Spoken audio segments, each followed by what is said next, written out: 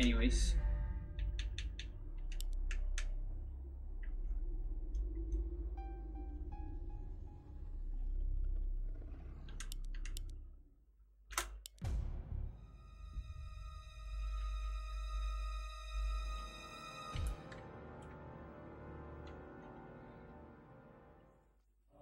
But yeah, I guess my list wouldn't be that much different. Like, I would put Skies of Arcadia. I know it's not exclusive, but the remake is kind of better. And PSO2, also not exclusive. Jeez. I have the same problem with this guy, I guess. Oh, this devil's work.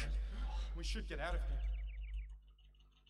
here. You have proven I never really play Paper Mario, so I wouldn't put that, but just because I don't know. And of course, there's also a difference of, like, the best games versus my favorite games. Because again, I think Wind Waker is such a great game, but I don't like to play it. I just don't like to play it. I played it when I was young. I tried to play it again like 3 years ago, and it was such a bad experience. Like, I felt it so slow. I'm not even talking about navigating in the boat. Like, that part actually felt good. It felt as good as it was when I was a child. What it felt really off on the game was the dungeons. I felt like dungeons were super tedious, and like, I don't know, I didn't like the puzzles. It was super weird. Like, I can't explain it more than that. Like, I still enjoy to watch speedruns of that game, but I do not want to play it again. Same shit happened to me with Star Fox Adventures. I absolutely loved that game when I was young. Probably because it was one of the few ones I had at first on the GameCube. And then I replay it again, like probably 3 years ago, and that game was pretty bad.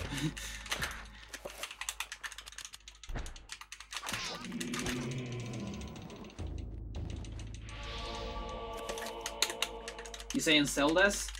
Yeah, Majora's Mask is such a great one.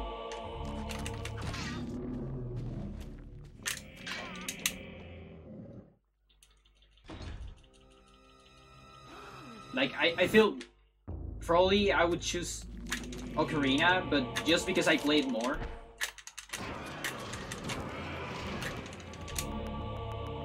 But definitely, for me, Ocarina and Majora are essentially at the same place.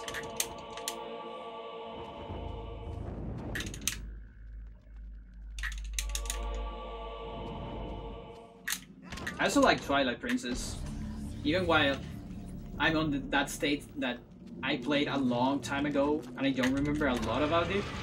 So I don't know, if I replay it, maybe I'm not gonna like it that much. Like what happened with Wind Waker. Same thing happened with Minish Cap. I played Minish Cap on emulator because I never really have a portable console. I really like it.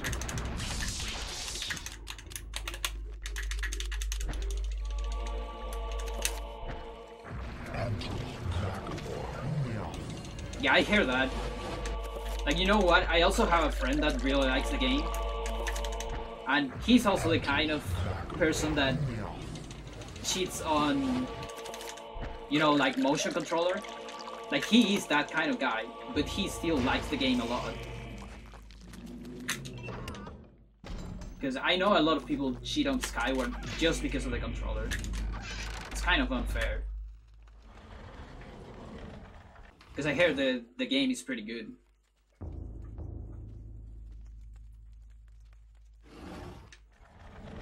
I just never played because I didn't have my Wii for a lot of time, you know. Like, I only played 3 games on the Wii.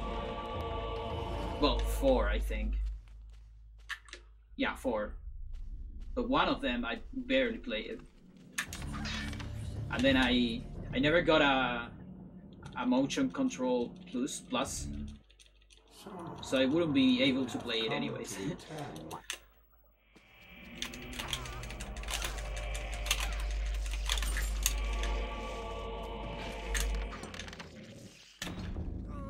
Wait, pre-launch?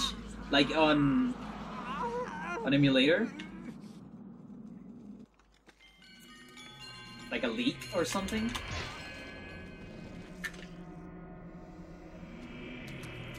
Oh, nice position on the zombie there.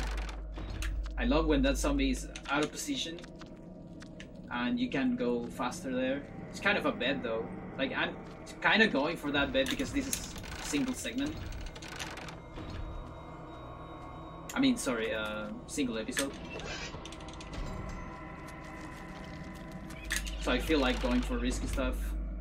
It's fine. Oh, fuck you. Oh, fuck you.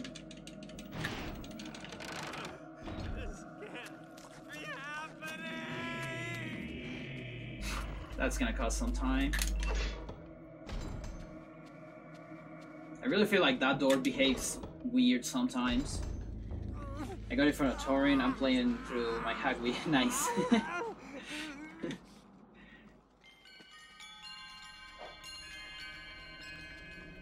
Yeah, I just, you know, I kind of hasn't been in the mood to play a Zelda game, I think. Lately, like, the only thing I kind of want to do about Zelda is I kind of want to play Ocarina of Time randomizer, probably on stream. But I've been having difficulty setting that up.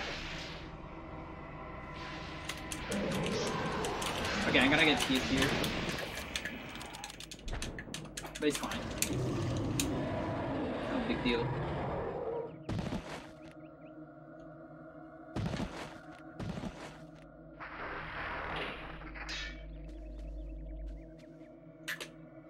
You know what I would love to see? An Eternal Darkness randomizer. But that's so far from possible. Nice, 7. I'm good with 7.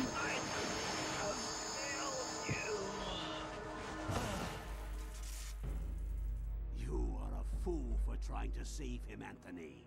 His fate was decided many centuries ago, as is the fate of this world. Despite your faith, there is little to save you from the power of Xel'Lotath.